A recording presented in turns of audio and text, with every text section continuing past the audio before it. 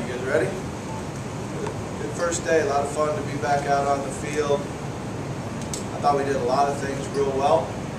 Certainly can see our experience show up, and I thought we looked fast. You know, we're fast because we are physically fast, but also I thought we played fast today because we have a lot of experience and a lot of our players really understand what we're doing.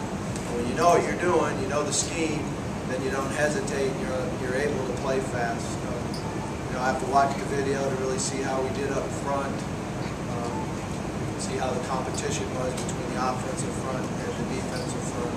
But I did like what we saw out there. I liked what I saw from Tyler and Brandon. Jacoby's still struggling a little bit, has a ways to go to get back to where he was last spring.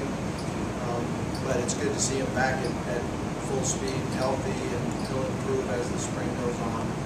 Unfortunately, we didn't have Jake Beckett out there today. Very unfortunate that we lost one of our Razorback family and his grandfather. And we all wish Jake and his family the best, and our prayers and thoughts are certainly with them. With that, I'll just open up for questions.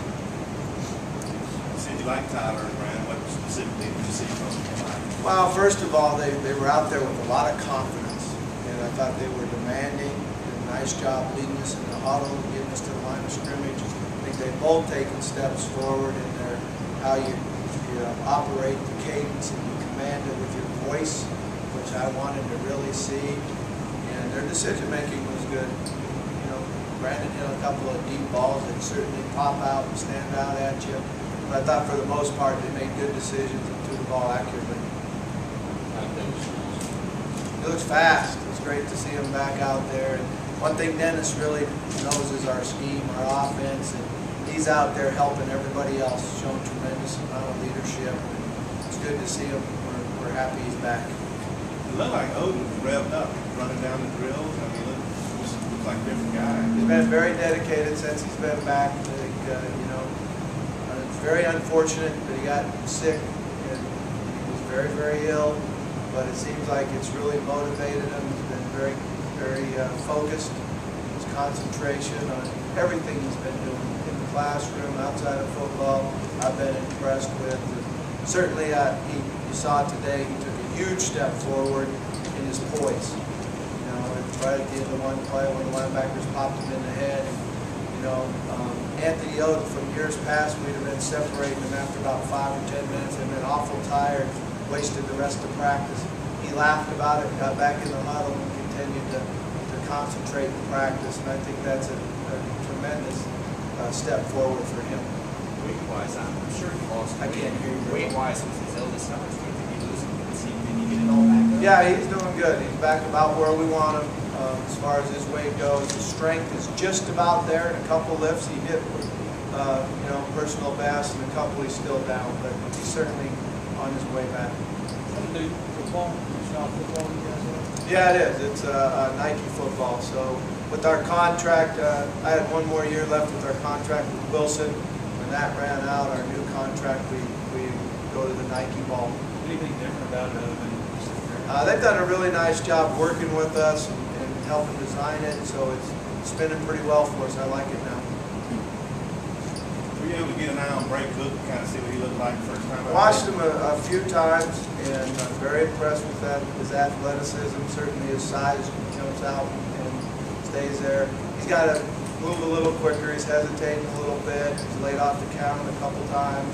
But to be able to jump in there after only being here for a couple months and line up with the ones and compete against some really good players, I was impressed with him. Is that a new scoop and score drill that you guys are working at? Yeah, we're going to make sure we can scoop and score.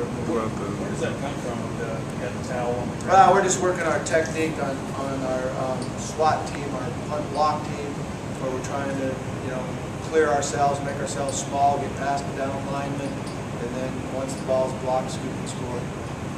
What about the move of Eric Bennett to safety? How did he look out there today? I thought Eric looked real well.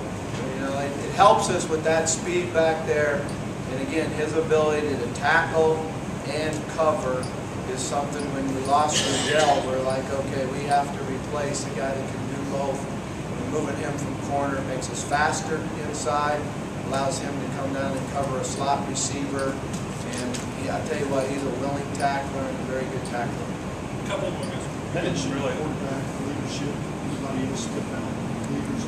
Well, you know, throughout the entire winter, I think that Niall Davis has been doing a great job of leading for us. You know, you can see how much he cares about his teammates, and that's a huge step as far as being a leader. Defensively, I think Jerry Franklin's doing a tremendous job leading for us.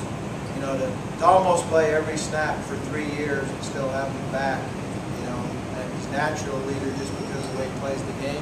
But now he's become a vocal leader that has really helped our young guys mature and get better. Markwell Wade and Robert Thomas, they didn't really look like their first practices out there. You talked about what they were looking for. Well, it's not Mark Wells. You know, he was here in the fall, and he's a guy with a tremendous amount of ability. Can really run, catch. You saw how quick he is after the catch. I'm impressed with Robert Thomas. You know, he's very mature. He's very, very athletic. He can hip. He can really bend and move his hips. His flexibility gives him a chance to be a very good football player for us. Last one, Tom. Got something physical with Jacoby, like with a few throws where He's overstriding right now and hesitating. I think it's the combination of the two things. Number one, not having enough confidence in the decision that he made. So you saw him a couple times let the ball come out of his hand, hold it too long. So his confidence in his decision making has to get back to where it was. And then he's overstriding a little bit. We can correct that. There's no question about that. Thank you, Coach. All right, thanks a lot.